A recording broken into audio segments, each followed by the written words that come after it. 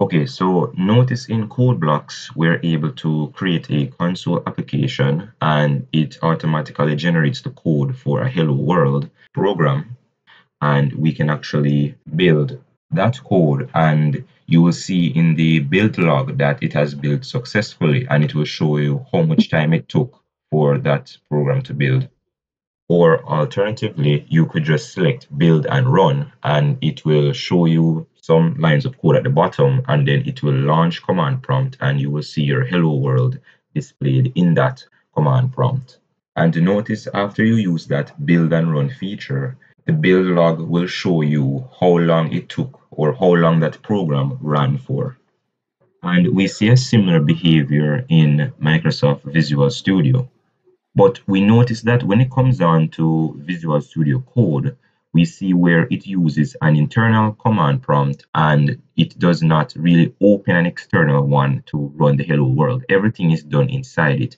So it begs the question, can Visual Studio Code be configured to run the code just like how Microsoft Visual Studio does it and how CodeBlocks does it?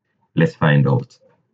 So this is our simple Hello World program, and as you can see here, the Hello World was displayed. Now, to figure out how this is done, we need to first recall how VS Code actually runs code, or how code is actually run in this interface.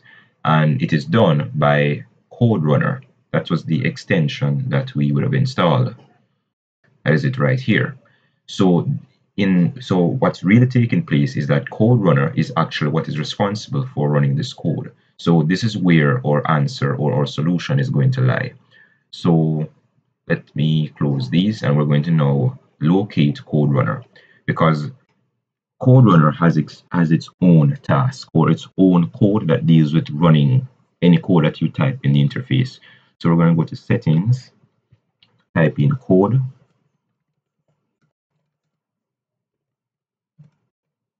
Code Runner map, right? And we're going to get this settings.json file. Let me just backspace here.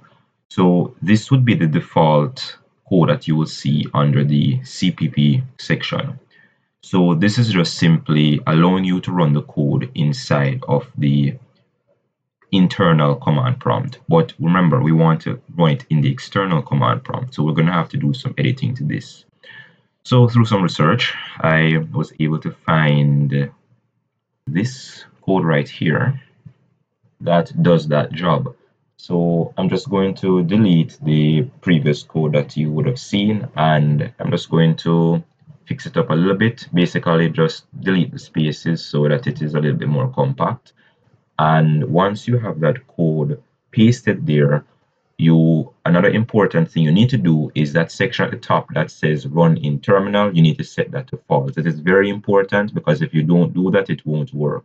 So once you have that now, you can now save your file, and then you can go back to your hello world, and then you can click on that run icon and it should run.